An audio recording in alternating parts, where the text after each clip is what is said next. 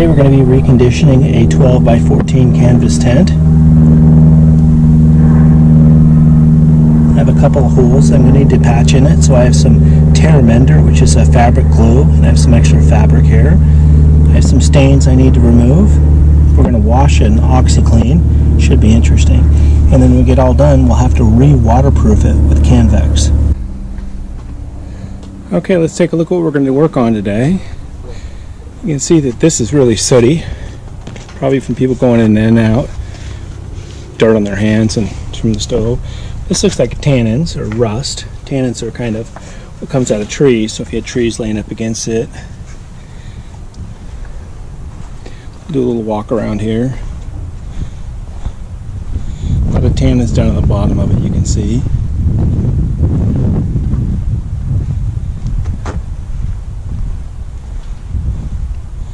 And some staining here. And then the roof. It doesn't look too bad. Looks like the stove jack's right there. This is hopefully the color will come out when we're done. Let's look at the inside real quick. A couple things we're going to work on the inside as well. You can see that there's a tear right there. We're going to work on patching that. Tear right there. We'll work on patching that one. You can see it's dirty on the inside just like the other one. Hole right there. Kind of filthy. And then there's a couple holes here. We'll patch those up.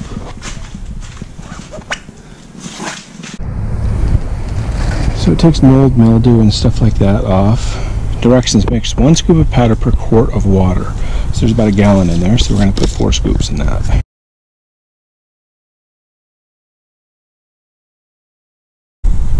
Does not contain bleach or chlorine.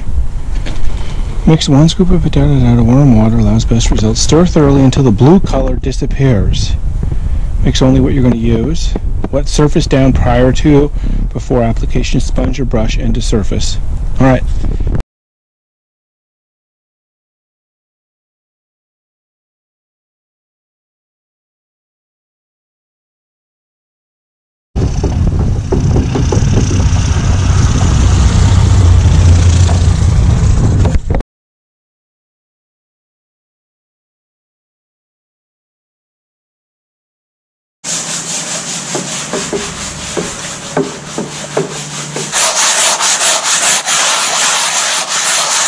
Alright, this is our tent washing machine. We're going to fill it up with water and put some detergent in there and put the tent in there. Then we'll drive it around so that we can get it clean. Let's go get that going.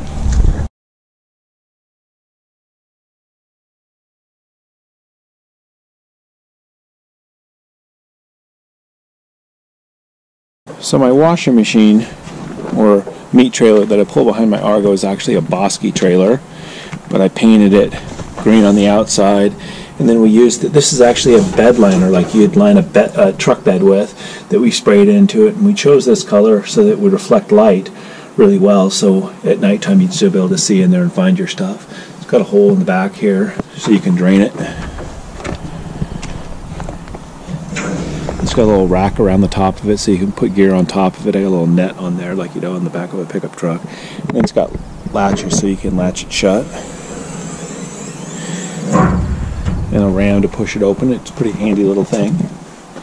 Gas can carrier on the front here. Okay, so we've got water back up in here. We're going to shut the washing machine.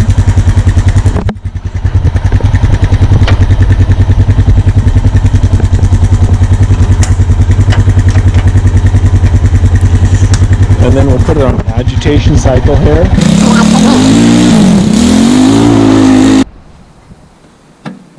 So it's been soaking one day on one side and one day on the other side.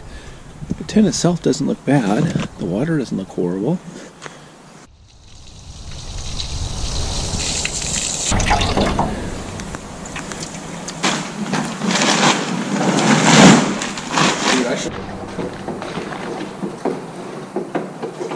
So there's 6 panels on this: the front, the back, the 2 sides, and basically the top. So there's 5 panels. We're doing each one independently. We've done the outside already, and now we're doing the inside.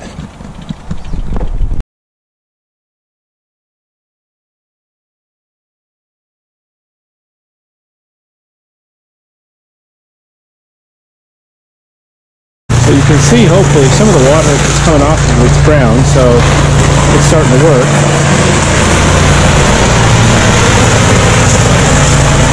So what we're going to do is we're going to hose this whole thing off now, on the inside and the outside, and then we'll take the next step.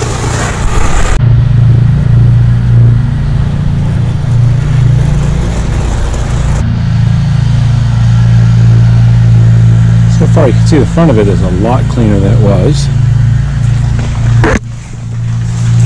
So what we've done so far is we've just washed it and scrubbed it a little bit with that detergent we showed you. You see, it's not perfect. Call it slightly camouflaged. The smell is a lot nicer though. It kind of smells like wet ash a little bit in here. You can hear the water running from the inside here. And you can see the amount of stuff that's on this tarp. This tarp was clean. The next step, we're going to spray vinegar water on some of these stains and let it soak for about 15 minutes, and then we're going to hose it down again. One of my concerns right now is, you can see we're on the ridge pole. There's a little bit of slope in here. We're coming up shy there. You can see the bottom's coming up a little bit shy, and I think it's trying to shrink up. So we're going to have to keep this thing wet until we set it up and stretch it so that as it dries, it stays fitted to the tent frame, or we might end up with a tent frame that's too big for our tent. That would be a drag. All right. Okay, so we're going to do a vinegar solution in this that is 3 parts water and 1 part vinegar.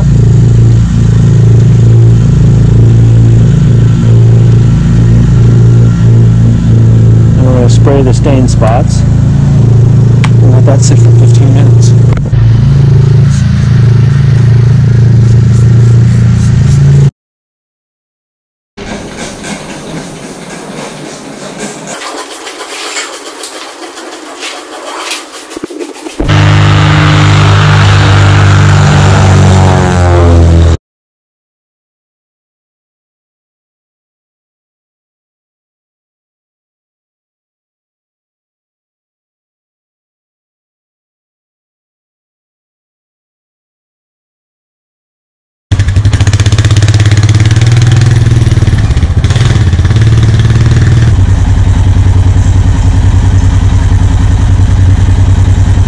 So we're going to patch a hole in the tent just as a check. We're going to patch this little tiny, you can see there's a little rip right there. We're going to patch it with this one here. Well, I use this product here called Tear Mender. That's what the tent people said. And what it says is, spread a thin layer of Tear Mender onto the patch or the item being repaired. For thicker material, apply to both sides. Press the 2 surfaces together and allow to dry. Dries within 3 minutes. All right.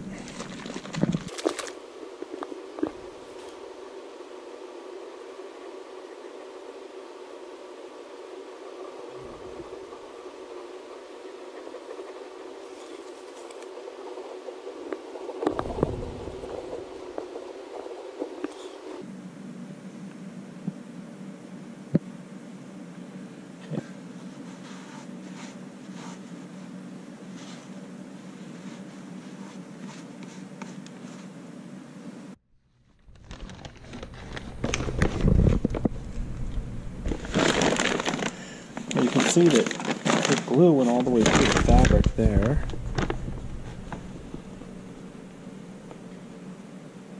Well, I guess it's stuck on there. I like how it kind of sealed. You can see it looks like it's sealed on there really good. So we're going to go ahead and do the rest of it. So far we've washed the tent with detergent. We've soaked it in vinegar to get it clean. We've checked to make sure that our patch worked and our patch did hold. We've cut out patches and we've put on a patch on every hole that we're going to do right now. Now what we're going to do is we're going to put glue on the patch and the tent. So we've pre-cut these patches.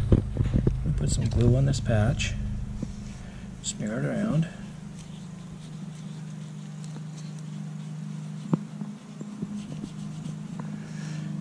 Put some glue around the hole.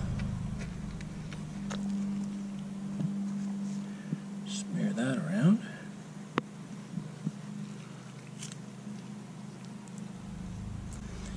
ideally I want glue to come out from underneath all of it like that. That's perfect. And I'm going to dab off the extra glue. Put a piece of plastic over it so that it doesn't stick to it. And put a weight on it.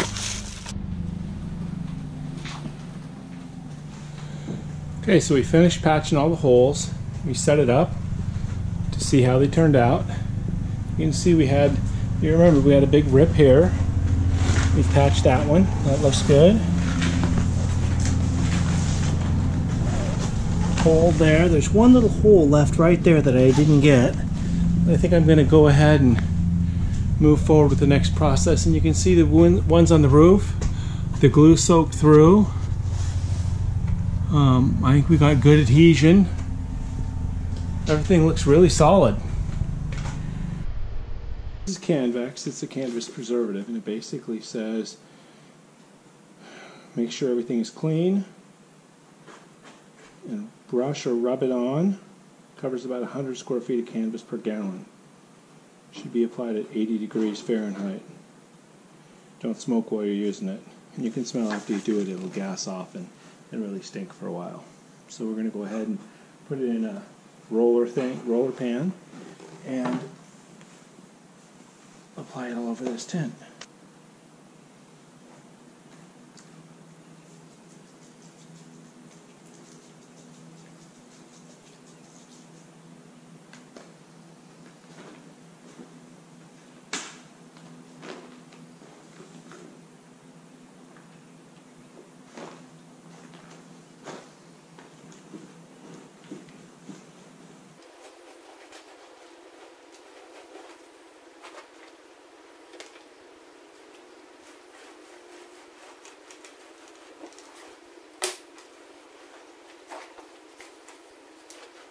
We have a grommet that we're going to replace in the corner of this tent.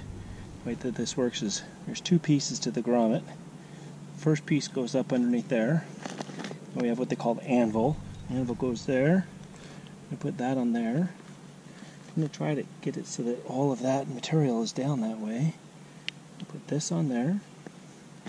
And we take this thing and then we just hammer it down. And if we're lucky, we'll see how it looks in a minute.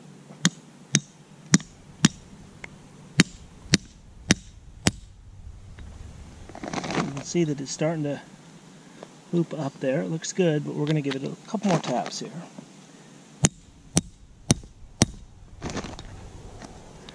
Alright, and there's a new grommet. Perfect.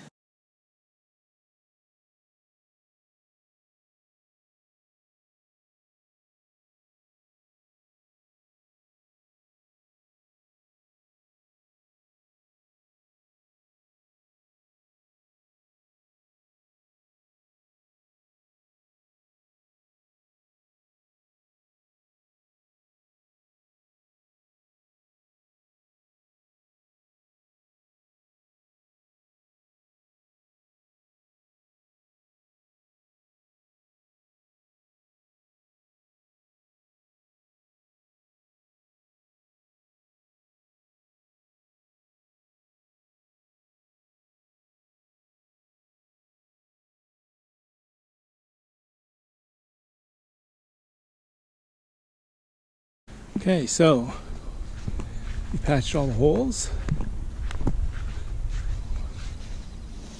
We put Canvex on the entire thing.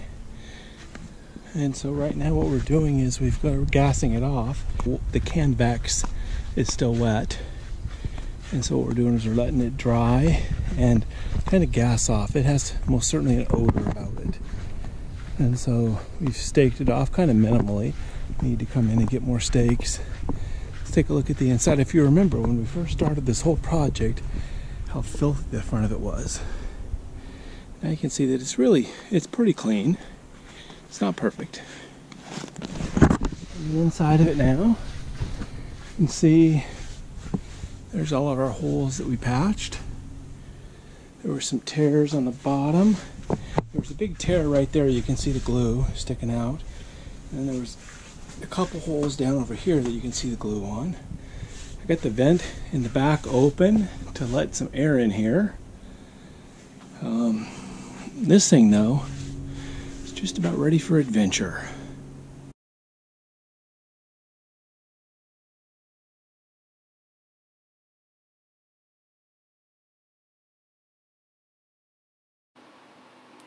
To fold this tent, we're going to take the ridge line and we stretch it up to the left. We go down and we find the first eave and we drag that up to the ridge line. Then we look under the rest of the tent and we find the other eave and we're going to stretch that out and take that up to the ridge line as well. Now you've got the front and the back of the tent sticking out on each side as triangles. And we're going to fold those two in on top of the rest of the tent. And that'll make a nice rectangle. And we'll throw any ropes that are left here on top of that. And we're going to fold that rectangle into thirds. And so this first section here, we're going to take 2/3 the way over, leaving 1/3 that's not folded. We'll take that last third and we'll flip it up on top of here. And we're going to fold it almost in half. And what's left sticking out there is what we're going to use to fold it with. Now we'll just fold it up. That's the easiest way to fold a wall tent.